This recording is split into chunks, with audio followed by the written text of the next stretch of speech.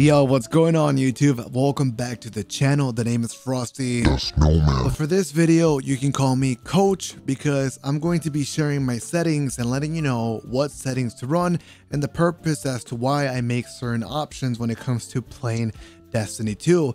So my goal is to share with you my sensitivity, video settings, and maybe at the end share some real life settings that you should be applying. Before we continue with the gameplay, we're going to give a shout out to the sponsor of this video. Vampire the Masquerade Blood Hunt is a free-to-play battle royale game developed and published by Sharkmob. This game is based on a tabletop role-playing Vampire the Masquerade game and is part of a larger World of Darkness series. Look, I know battle royale can be quite complicated to get into and learn the gameplay, which is why they introduced the new explosive 8v8 game mode where teams consist of 4 duels fighting over 5 areas on different sections based on the Prague map. This team deathmatch mode is great to get familiar with the deep gameplay that Blood Hunt offers without having to deal with all the negatives that the battle royale mode comes with. On top of this, they got the summer pass. This is basically a new battle pass that comes with over 100 items with a lower price point. Basically, it's to give you more things to grind for during your summer gaming needs. Some of the final things I wanted to mention that I'm pretty excited about include the content creator program, which anybody can easily apply to on their website. They have a Discord where the Sharkmob crew is available 24/7, and lastly, they're constantly making improvements to the gamepad for anybody that loves playing on a controller with their PS5. To finish it off, Vampire the Masquerade Blood Hunt is free to play, available on both PC and PS5. Let's get back into the gameplay. The first thing I want to talk about is the look sensitivity and my ADS sensitivity modifier. Now, over the years, I've changed from 8 to lower sensitivities like 5, but there's one thing that stays consistent that I want to start this conversation off with because most people don't know it even exists, and that is the sensitivity behind the sensitivity. So DPI can come in whatever number you want it to be. It could be 400, 800, 2000. Most mouse come already programmed with their own DPI, and the one that I usually always go for is 800. So why is that important? It's because it will allow you to stay consistent throughout other games, and whenever you look at somebody else like a content creator, you understand why their sensitivity makes sense at the level they're at. So just because somebody is running like a sensitivity of 4 doesn't mean that they're actually playing at a lower sense than somebody like me. They could just be running a 400 DPI, which means it's slower than 800. Now, my personal recommendation is just run 800 or 400. But for the sake of this video, since it's my sensitivity, let's go with 800. Now, I like using 8 sensitivity during this time because Destiny 2 is a pretty fast-paced game. People are jumping, sliding everywhere. And to be honest, it's not a very competitive game. Like, it's not an esport.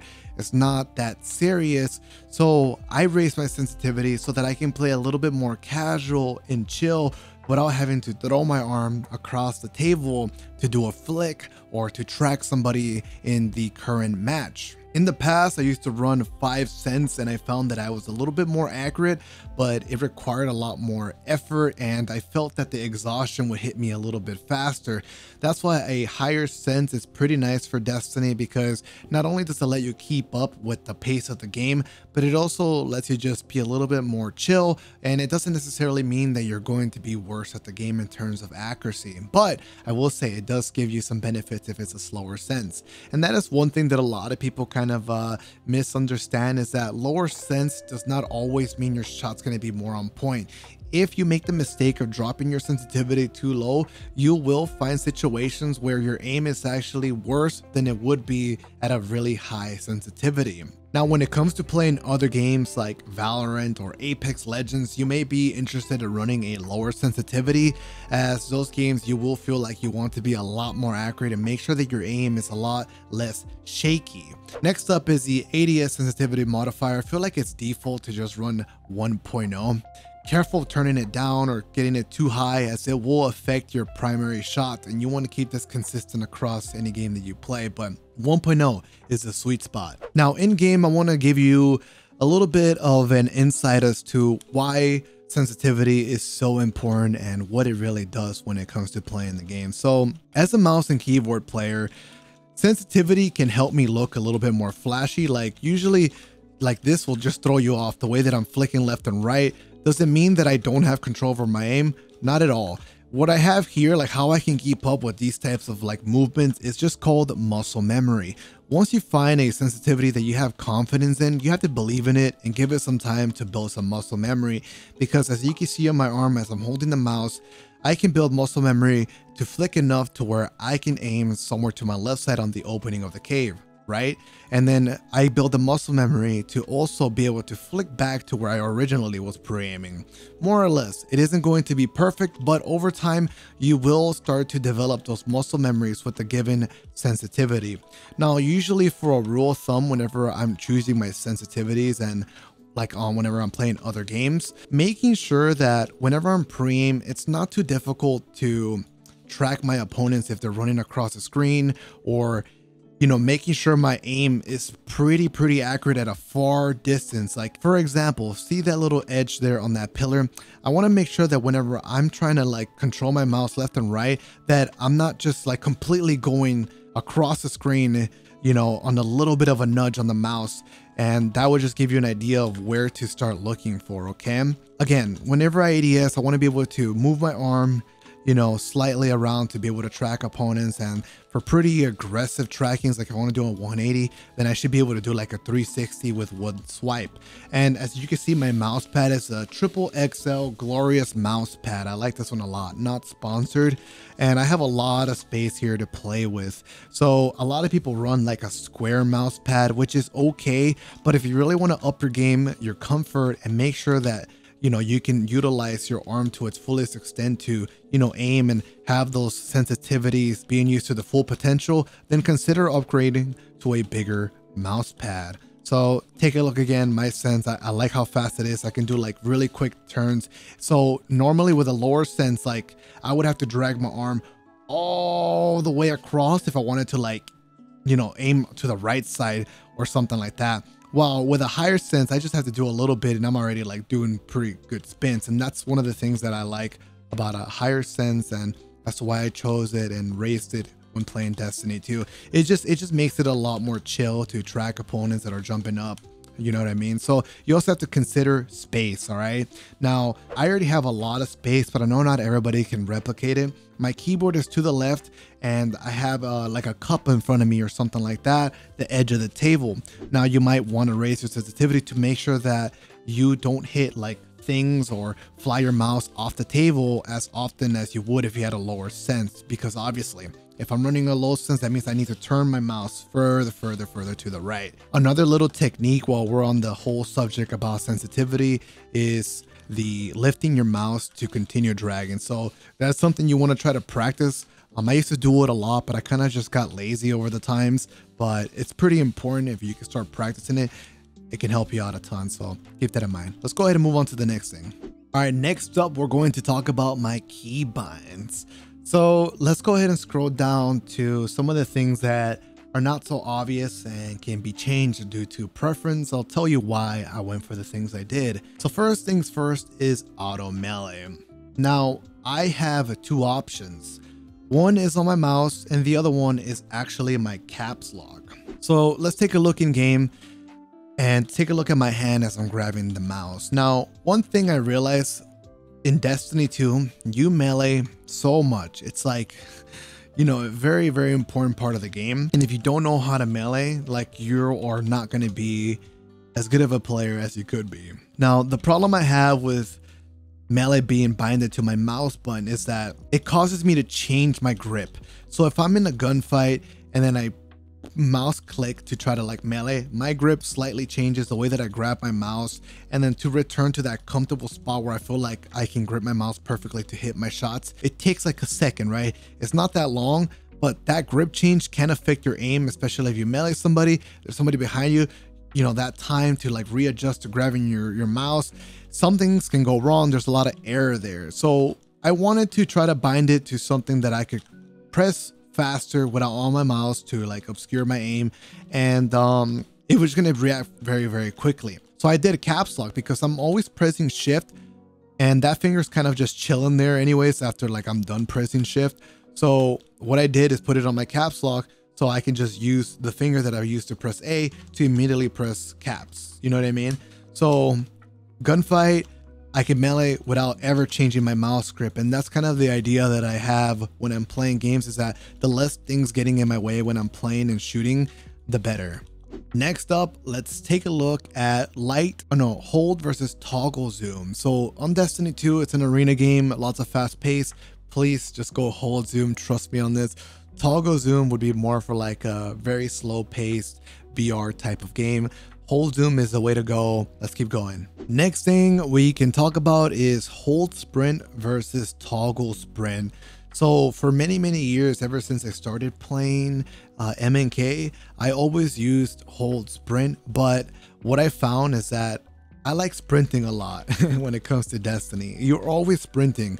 So it got pretty tiresome when I would press sprint and have to hold it the entire time. And there was also another thing that affects your gameplay, and that's the ability to slide a lot more consistently thanks to the toggle sprint. So that's something to keep in mind. The toggle sprint will allow you to have less dead slides, while with hold sprint, I always experience a lot more dead slides. And that's one of the advantages that you have in game. Very easy to just do the constant slide. So if you're curious how somebody can just get so many slides without ever, like, you know, getting that dead slide, then that's how you make it happen. Next up, let's take a look at my hold crouch and toggle crouch.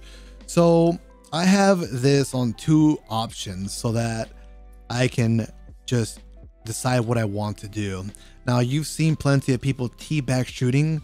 In my gameplay, you probably don't see it as much, but I do use it as a tactic to try to avoid incoming, you know, sniper shots and whatnot. And it's just much easier to press it once and just let it go.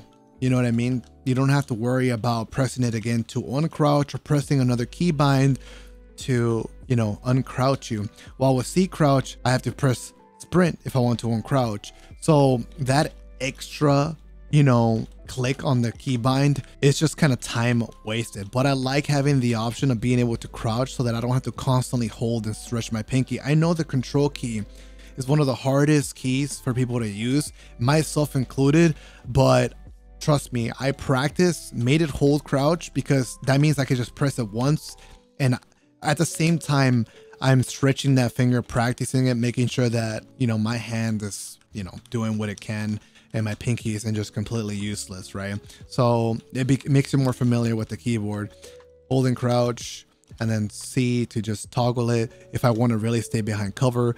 You know, it's a sweaty game 4-4, there's a super going on and I'm staying crouched. I'm waiting for people to, you know, make a move and then I can just get out. While with hold, I would just have to keep pressing control key and it just kind of gets tiresome, you know what I mean? So that's why I do both. Next up is my class abilities. So I use the F key for my class ability. I like having abilities such as grenades, melees, everything close to my WASD keys. It's just much easier to stretch the fingers and press a button that you really want to use when you're playing the gameplay. It lets you react quickly, as if you had this keybind across the keyboard further away from you, you would have to make much more of an effort to reach it and then go back to the WASD keys. So the reasoning here is just making sure that I can go back to using my movement keys without interruption from pressing like a class ability button. Next up, I have 2 binds here. Air move, I have it for N, and I also have it for scroll wheel down.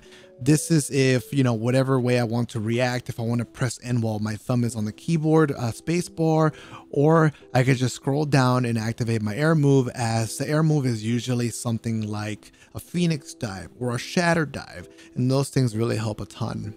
Next up is the interact key. This one is a little bit of a tricky one. I feel like it's not 100% the best position for a keybind, but it's definitely one of the better ones because I have control over W and S while pressing Q. That means that I can move forward, I can move backwards, and I can move right whenever I'm pressing Q to get power ammo or get a revive. So I like that because whenever I'm getting a res, I can still have a little bit of movement without worrying too much about being a stationary target. Now, some people are adjusted to using this on like a mouse button, which is really nice because then you don't lose any fingers on your WASD, which makes you a very difficult target to kill as you are resing. But Q is the one that I like. I got pretty comfortable with it. Any other keybind that you're using like will still achieve the same effect where you have to let go of a WASD key. So if you really wanted to do something that doesn't like interrupt you from moving as you're resing, then your best bet would be on your mouse button. But then that goes back to the the points I made at the beginning where I don't want any buttons to interrupt my aim because you do have to shoot back sometimes as you are resing. Something to keep in mind. Next up is my grenade keybind. It is on E. So the same reasoning behind as to why I'm using the F keybind for the class ability. Not much else to say right there. The next keybind is the super one, which is on Z. In the past, I've had other keybinds, but I had issues pressing it correctly or not pressing it on accident, and I wanted to change it. I couldn't do the letter B and M anywhere down that area because sometimes I had to just kind of like guess that I'm pressing the right button. Your thumb isn't always relaxing on the spacebar the exact same way. Sometimes you might tilt your keyboard a little bit different. So I went for one that was pretty consistent, and that is the letter Z. So from A dropping down to Z was really easy for me to press, and it's very effective. Next up is the stasis breakout. You just go for whatever button you can press as you're panicking, and for me it's V. Next up is a tricky one. So the kinetic weapon keybinds. A lot of people probably have 1, 2, 3, but I believe in the 2, 3, 4. So look at my fingers when I'm resting on the WASD. It's really easy for my middle finger to quickly press 2 for my primary.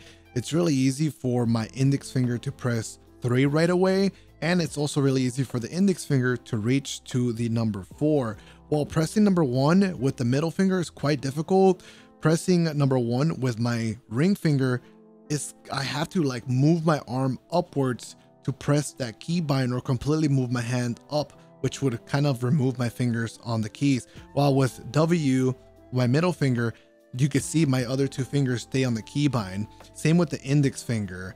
And these two, I don't know if it's like a brain thing, but they seem to be like the most dominant, which you can control the best. It works nicely. I definitely recommend this, especially for Destiny. You always want to switch to your energy weapon, so the quicker, the better. All right, so that does it for my keybinds. The other stuff is kind of just preference, whatever you really want. We're gonna go ahead and move over to my video settings. Let's take a look at the window mode. So you always want to make sure you run full screen.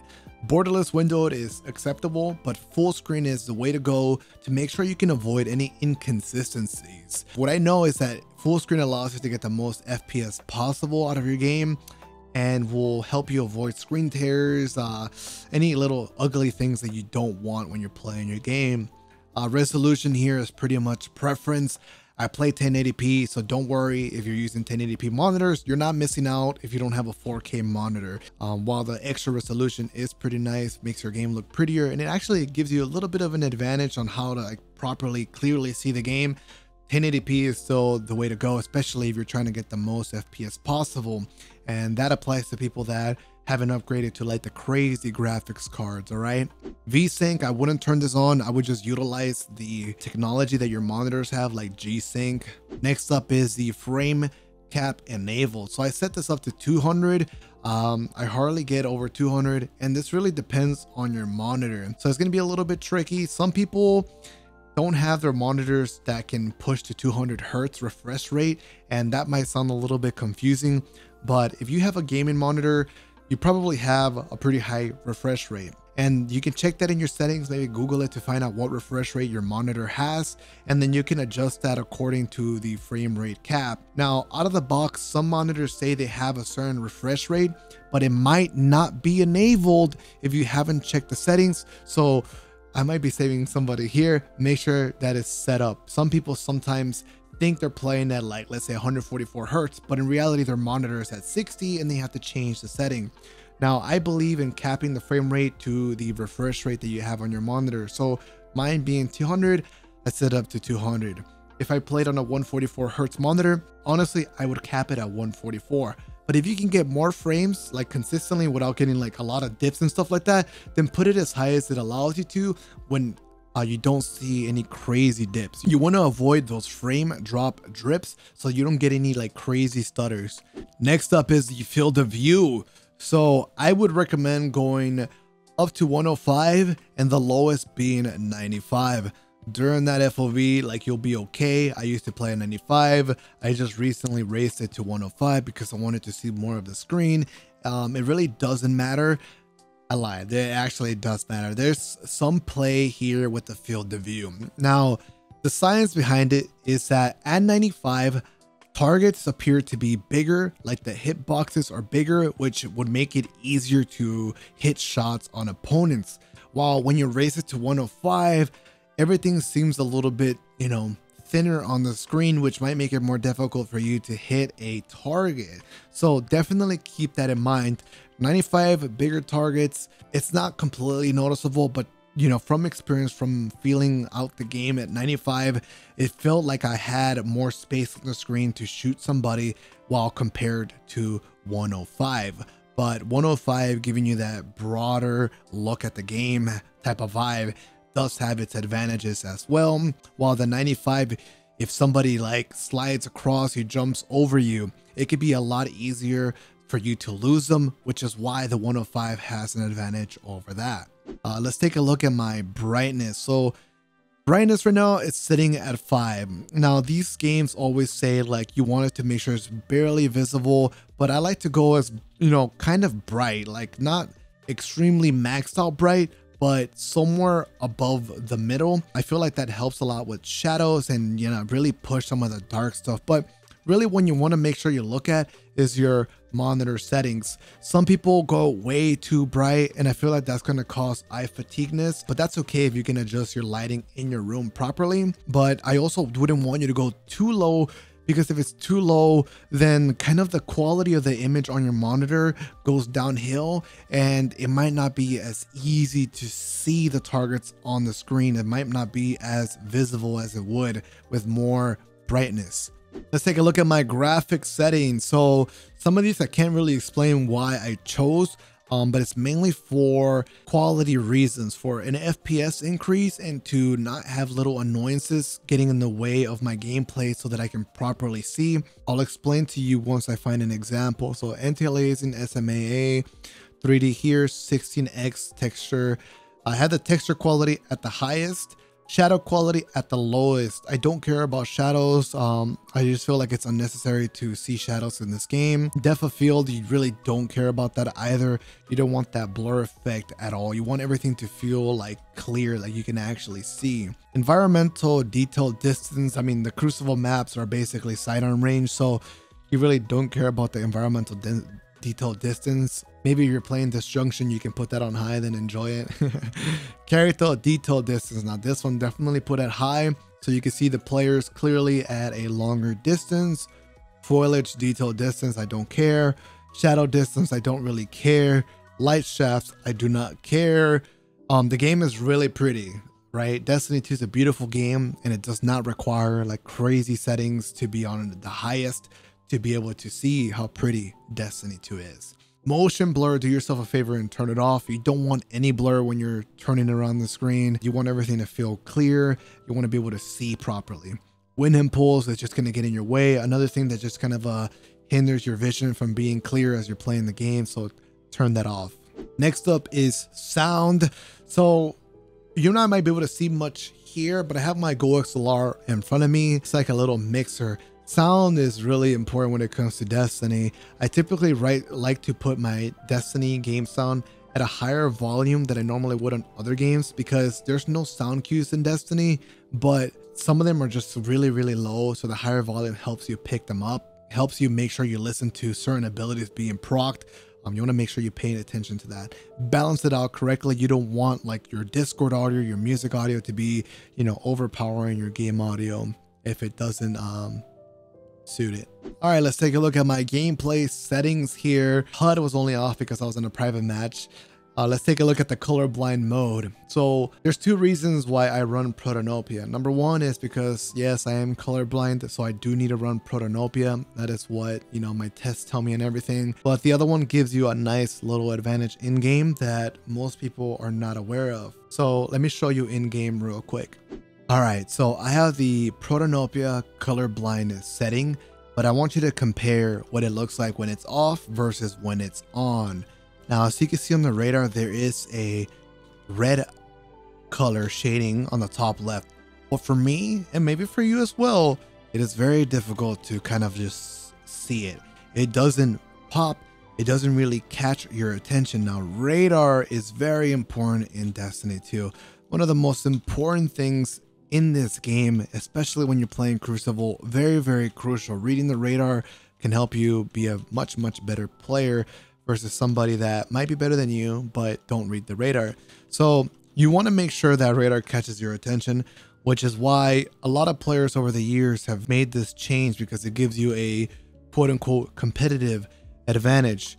Now take a look at the difference. The radar color is just absolutely popping. It just calls your attention. It just lets you know there is danger. It's like, even when you're not focusing on the radar, that color on the side of the corner of your monitor just catches your attention and calls for your eyes, and you're like, okay, now I know there's a target that I need to worry about. Next up, let's talk about reticle color. You might think you have a lot of freedom here when it comes to color options. You might choose your favorite one, but I want to give a special shout out to one of my friends I met many years ago when I was barely starting out on MNK, called Gilbert, and he basically gave me a really good reasoning as to why I wouldn't just jump to like a badass color, and that's because of the color distraction that can happen to your eyes. So we just established what happens when you change your radar color to something that pops. It just catches your attention, and very much the same can happen on your hipfire reticle whenever you're playing the game. So as a player, you want to make sure your eyes are scouting everything, right? You want to see left, right. You want to see details like potentially somebody peeking around a wall. You want to see the targets. And if you have the hipfire reticle constantly calling your attention, let's change it. If you have the reticle color just kind of popping like that, you are going to unconsciously have your eyes directed to that reticle. Like even now myself, I find myself like having a difficult time ignoring it. It just pops and it calls for my attention, to be honest. I don't need my reticle to be that vibrant, you know, that explosive on the screen. Although I don't mind with the radar, but the hipfire, yeah. All right, if you have a monitor that supports the NVIDIA control panel, let's go ahead and take a look at these settings as well. So earlier I told you about refresh rate and whatnot. Here's where you can change the refresh rate. Make sure your monitor is set to the right refresh rate, and you might want to consider changing it if you can't get enough FPS to support it. So let's take a look at my color settings. So everything is pretty much kind of like just standard. There is one change I made when it comes to color settings, and that is the digital vibrance.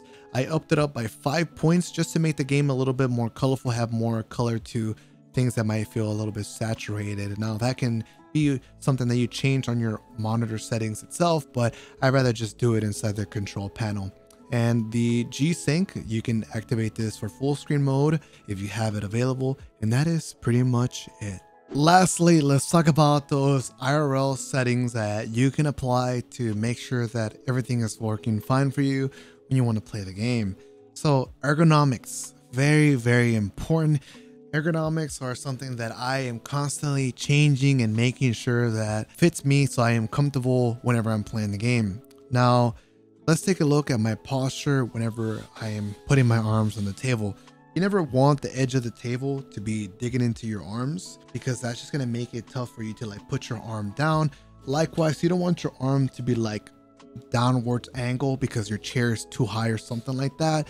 So feel free to adjust your chair or your table to feel like you have your arms relaxed on the table. Like you don't feel like you're constantly putting pressure on the table. You don't feel like your arms are being pushed upwards towards your upper body just to be able to place them on the table. You want them to be comfortable, relaxed on the table. so that you don't have any exhaustion, any issues with like, you know, numbness, tingles on your fingers, you know, a lot of like little health things that is very, very important. Now, you also want to make sure you have enough space on your table, get rid of any things that can get in the way. Like I told you before, getting a bigger mouse pad is very, very important. I run the triple XL Glorious mouse pad. I like the extra space so that I don't hit anything and I have all that freedom to move my arm around. Now, the next IRL setting that you need to be applying is lighting. So you don't have to get any crazy studio lights like Elgato key lights like I would have in the back, you know, my Hue lights and, you know, my two lights here on the front of me. It could just be like your regular house light, maybe a lamp, but definitely consider getting a light to make your room a little bit brighter so that the, you know, the monitor brightness doesn't irritate your eyes as much. I know many of us gamers like the dark, cozy vibes with like no lights, but it's very important to make sure you protect your eyesight. That way you can play better. If you can see better, you play better. You know, we kind of talked a lot about making sure that the game is clear and, you know, you can see things. So that's probably my final IRL setting.